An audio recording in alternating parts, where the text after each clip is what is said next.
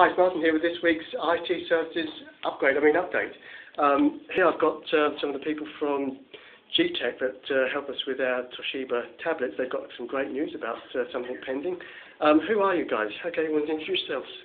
Hi, I'm Jerry Kane. I'm the Education Sales Manager at GTEC. And my colleague Jamal Richards, I look after the account at HWLC. Okay, and what's this great idea about? Well, the basic idea, Martin, is to provide a portal to allow students to access the National Notebook Agreement at supported pricing. So the idea basically is that we supply to the institution at supported pricing under a national contract, but students aren't normally aware of that fact. And the idea now is that we can set up a portal for you that allows students to buy online through GTEC at supported pricing on Toshiba product. I think at various advantages like 3-year warranty, collect and repair service, reliability guarantees and so on. So they get exactly the same terms and conditions.